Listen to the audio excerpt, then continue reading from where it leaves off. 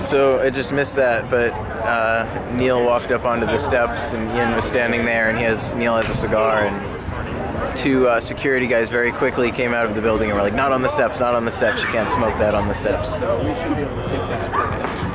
That is the first time I think at any of these rallies that there's been some sort of push to get people to not smoke in a certain area, and they said that reps know this too, that there's no smoking on the steps or something. But previously the steps have been heavily occupied by people, so that may have been why they haven't enforced it previously.